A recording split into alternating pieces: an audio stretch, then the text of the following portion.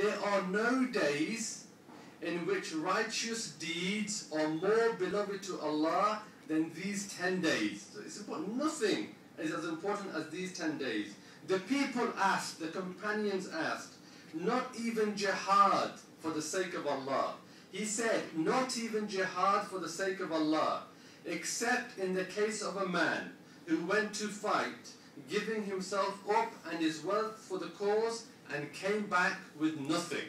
So before you think about the first part of the hadith, look at the second part of the hadith. The companions know that jihad fi sabilillah is amongst the highest of the deeds. So they're surprised. Rasulullah is saying, look, these 10 days are so good. So they're saying, Ya Rasulullah, not even jihad? He's saying, no, not even jihad unless the person is shaheed in the path of Allah subhanahu wa ta'ala. Not even jihad carries the rank of these first 10 days. Look at the mercy and the ease that Allah subhanahu wa ta'ala has given us by giving us these 10 days. And the scholars of Islam say, there must be a distinction between your ibadah in these 10 days and the rest of the years.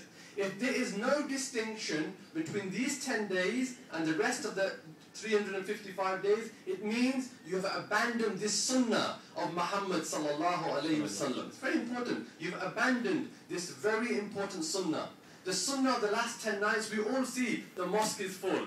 But the sunnah of the first 10 days of Dzulhijjah, make sure you don't abandon it. In Quran we're told, وَالْفَجْرِ وَلَيَالٍ عَشْرٍ, by dawn and the first 10 nights in Surah Al-Fajr, Allah is swearing by these two things. The scholars of Islam, including Ibn Abbas, the great mufassirin or explainer of Quran, say, by these first 10 nights, Allah is referring to the first 10 days of Dzulhijjah. So Allah is swearing in Quran by the importance of these first 10 days. So I hope by now the penny has dropped and we have got the understanding of the first 10 days. It's unequivocal in terms of its understanding. Okay. Moving on, the next logical question is to ask, okay, so what should we be doing in these 10 days? I want to follow the sunnah. I understand the importance of it. What specifically should I be doing in these first 10 days? That's the next logical question. And we all know, I hope, the best and the greatest of deeds in the first 10 days of this month is to go to the blessed place, the house of Allah subhanahu wa ta'ala, and to engage in the Hajj. This is the greatest of deeds.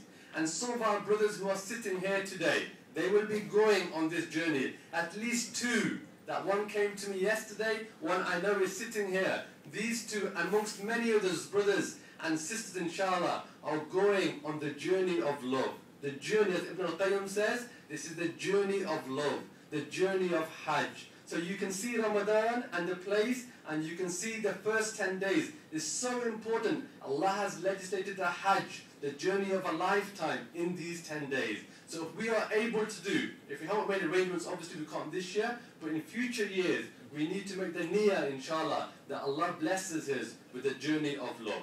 Okay. But for the rest of us, the masses that are sitting here, what specifically should we be doing, again, in the first 10 days? Three things. It's authentically reported from Rasulullah sallallahu alayhi wasallam that he encouraged us to do tasbih in this first 10 days specifically, saying Alhamdulillah, Allahu Akbar, and La ilaha illallah. It's authentic hadith. Rasulullah told us to do this much, and the companions would do this and they would add Subhanallah. So these four words, which are very light on the tongue and heavy on the scales, no one can say, I don't have time. This is our common mantra. I don't have time, I don't have time. No one can say, I don't have time to this. Subhanallah, Alhamdulillah, Allahu Akbar, La ilaha illallah. No one can say that. Quietly and loudly to encourage the people, as the Sahaba of Rasulullah sallallahu alaihi wasallam used to do. So let's specifically remember this point and engage in this action, inshallah. The next specific thing is the fasting on Yawm al-Arafah. This is the day of Hajj, the day when Islam was perfected and completed. On this day, remember to make dua to Allah subhanahu wa ta'ala. as the millions, just imagine the millions of our brothers and sisters, some who are sitting here, they will be there in Ihram, on the plains of Arafah, raising their hands, beseeching Allah subhanahu wa ta'ala for whatever their needs are. And we remind those that are sitting here today, that will be there tomorrow. Don't forget your brothers and sisters in this Jummah gathering asking you to make dua for us. So this is for them, but for us as well. There are certain times when du'as are more encouraged. Yawmul Arafah is a day we should all be encouraged to make more dua. And remind yourself of the etiquettes of dua. Glorifying Allah, sending durood upon Rasulullah sallallahu alayhi wasallam, seeking forgiveness of your sins, mentioning the names of Allah, mentioning the good deeds that you have done, being in a state of wudu, facing towards the Qibla, you're aiming with a sword, you want something, make your dua correctly and properly in accordance with the sunnah of Rasulullah sallallahu alayhi wasallam. Also, alongside this dua, make sure we fast on Yawmul Arafah. Fasting on Yawmul Arafah.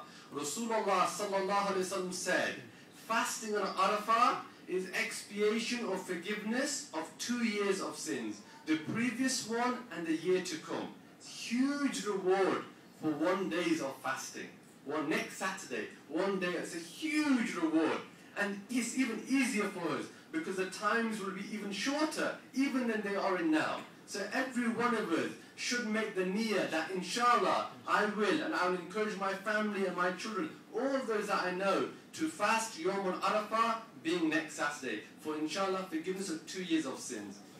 It's also narrated in a hadith in Abu Dawood that Rasulullah sallallahu alaihi wasallam used to fast all of the 9 days of Dzulhijjah. Okay? The first 9 days Rasulullah sallallahu alaihi wasallam used to fast. So the more fasting that we can do, the better it is. This one we will all do inshallah. But the more than that we can do, it's better for us to do inshallah. Okay?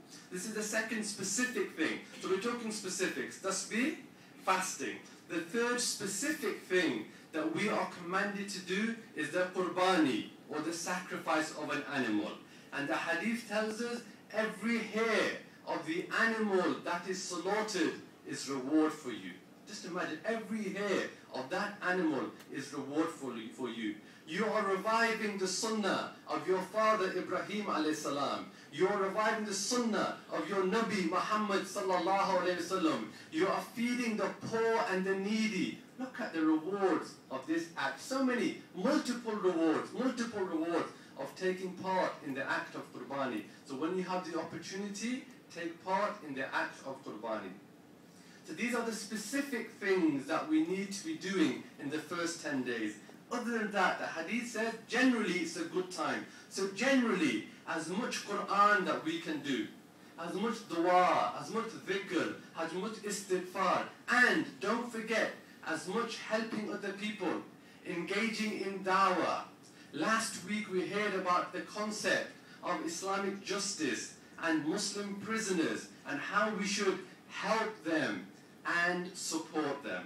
Really, they are the forgotten ones amongst our community. They are forgotten, and we are quick to criticize other people about how they are and how these nations are, etc., etc.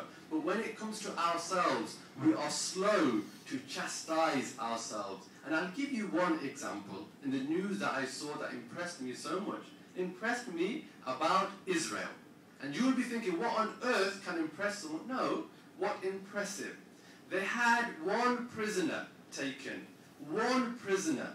For that one prisoner, they were prepared to exchange 1,000 of their prisoners. You can say these thousands were unjustly imprisoned, and that's fine, I'm not disputing. But nevertheless, the principle stays, for one prisoner, they were prepared to exchange 1,000. That's the value they placed on that individual. What value do we place on Muslim prisoners? So not to detract and take away from the body of the khutbah, but the deeds should be specific, and the deeds can be general. And amongst the general deeds, engaging in dawah, helping Muslim prisoners and those that are suffering is an important part that perhaps our rewards will be multiplied in the first 10 days of Dzulhijjah. أقول قولي هذا وأستغفر الله لي ولكم فاستغفر إنه هو الغفور الرحيم.